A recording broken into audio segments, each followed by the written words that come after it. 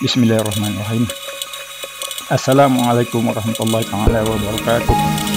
Selamat datang ke video dengan vlog. Jadi hari ini kita akan buat reaction video berkenaan dengan suasana Ramadhan di negeri China. Jadi video ini telah It was 4 hours before Iftar, and my aunt started preparing the Iftar meal for her family on the first day of Ramadan. Today, the aunt is preparing steamed lamb for her family, which is top rated. Jadi video ini telah dihasilkan oleh Halal Food in China, nama channel dia, dan URL original video saya akan letakkan di bawah description nanti.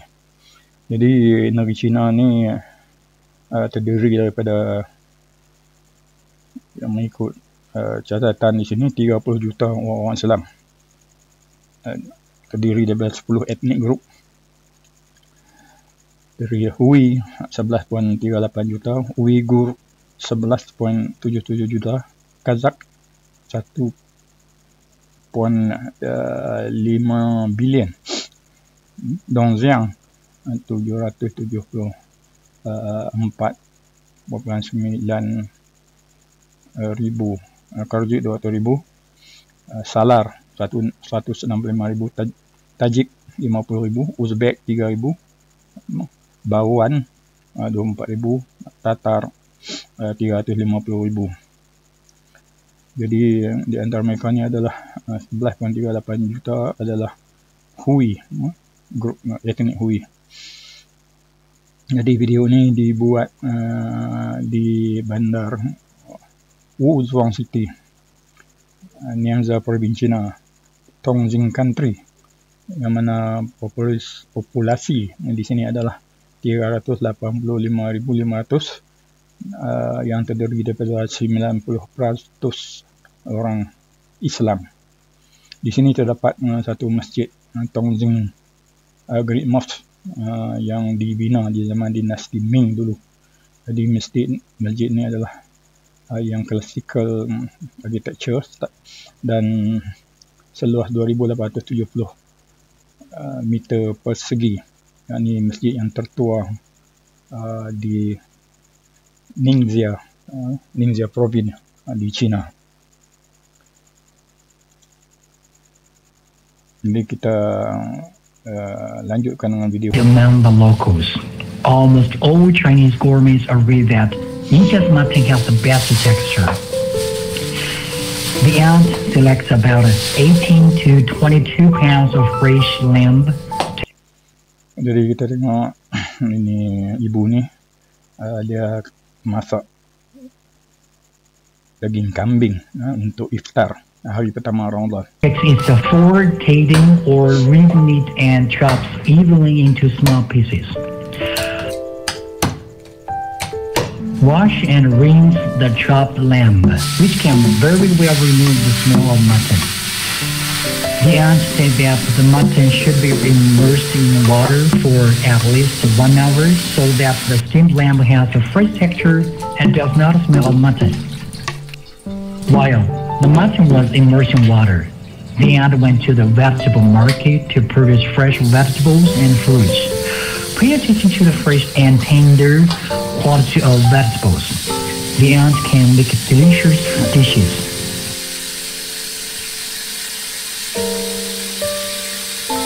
On the one hand, she would like to send some fruits to her friend as an Iftar fruit.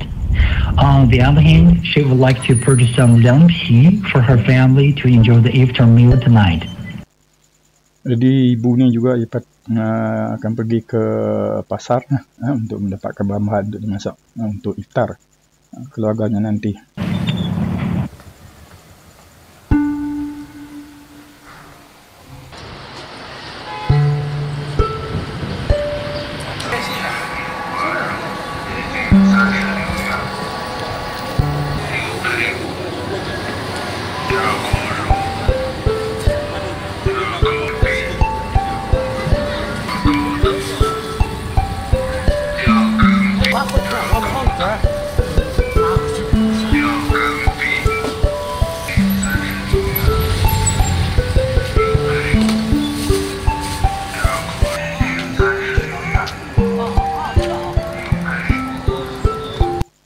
Inilah keadaan pasar di Wuzhong City.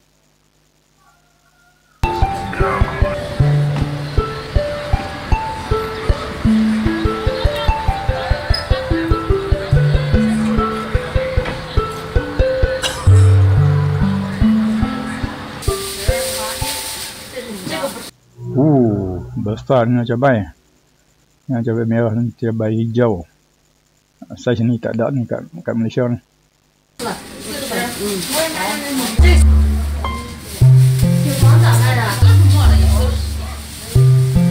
好的。这个咋卖的？多少啊？那个25亿袋儿。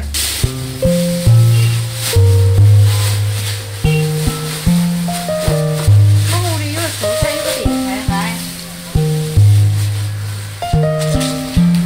好了没有，美女？好了。拿的装一下嘛。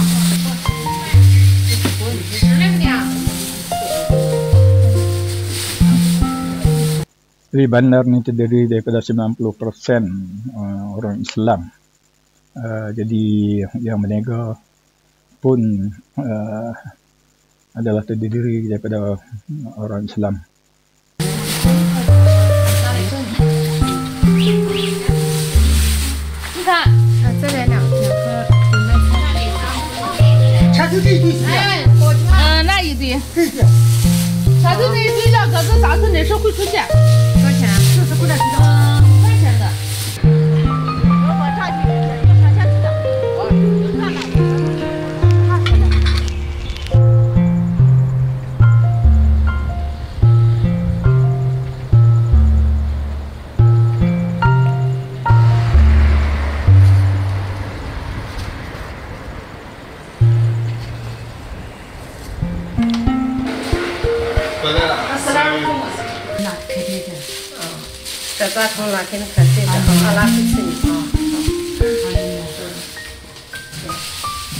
这几天混点绿吧，不绿吧？不绿。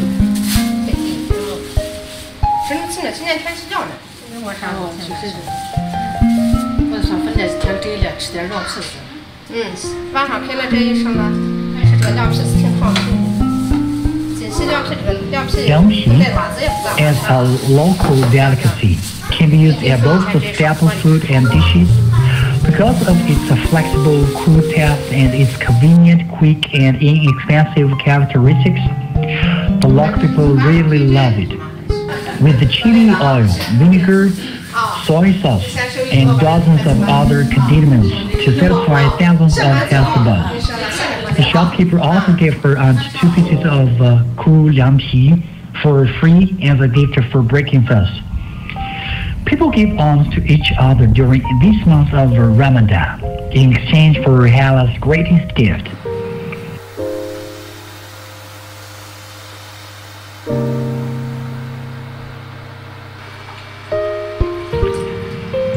The lamb has been soaked in water for over an hour.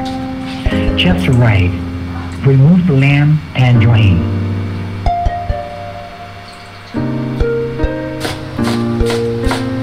Chop the local red onion and ginger for setting aside.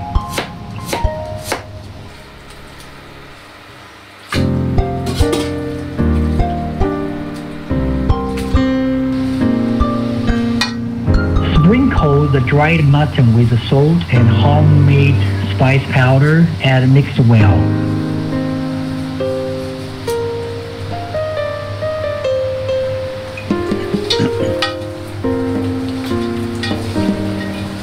Sudah tentu mereka mempunyai menu masakan tradisional yang tersendiri.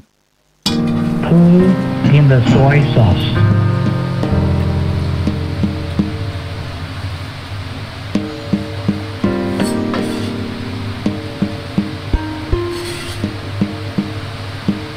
Chop the red onion and sliced ginger.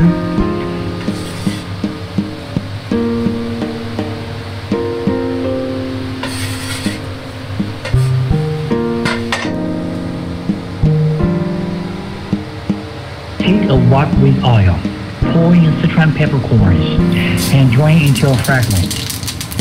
Pour the peppercorns oil over the shallow to release the dry flavor. Mix well and put into a small basin. Bring a steamer to boil. Add lamb and start steaming. The whole cooking process takes an hour and a half.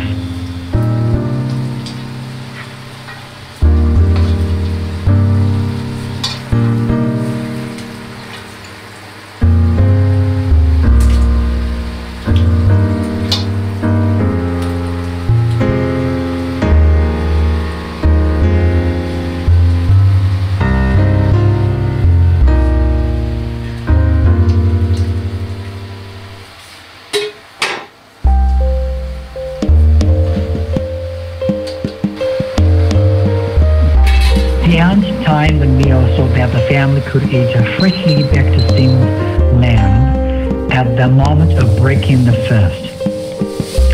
After the main course was prepared, the aunt took out fresh vegetables and started preparing side dishes. Slice the cucumber and the tomato. Garnish with garlic. Sprinkle the salt evenly. Add a little soy sauce. Drizzle with hot oil to release the aroma of the garlic. Mix well and put in a dish. In this way, an elementary home-cooked cold dish can be made. Half an hour before the fast break, the aunt prepared a pot of 8 precious teas for her family in advance. Bubble tea is a type of healthy tea that local people often drink.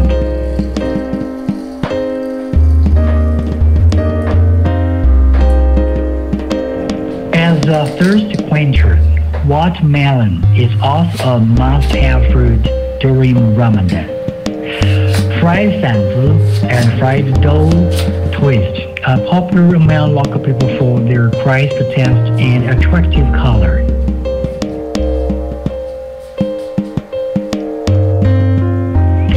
Today's iftar is almost ready, and the table is full of delicious food. There have sweet rice, fried sanzi, dates, fresh cold dishes, fruits, cakes, trail tea, and so on. The steamed lamb is ready.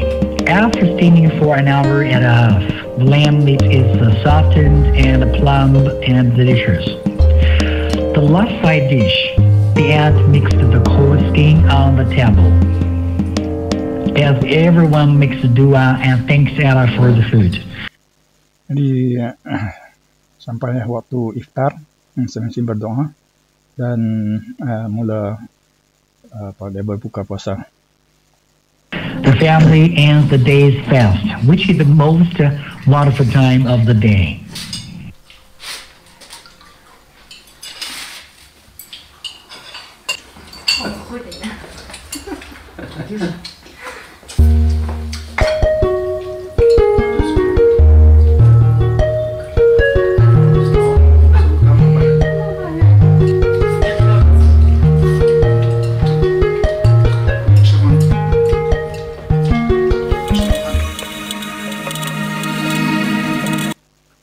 Jadi tuan-tuan, jangan lupa untuk subscribe channel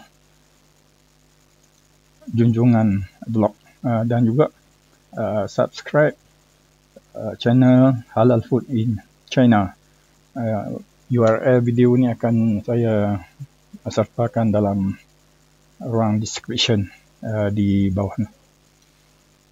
Jadi oleh kerana berita-berita berkenaan dengan saudara kita berada di China, kurang sekali kita dapat atau kita ketahui di Malaysia ni dan juga di Indonesia juga. Sebab tu video-video begini saya rasa sangat berguna untuk kita supaya kita rasa tali persaudaraan kita dengan saudara Islam kita di negeri China akan lebih mantap. Jadi wallahu a'lam, insyaAllah setakat ini video kali ini mohon maaf sekiranya terdapat sebarang kekurangan. Wallahu a'lam.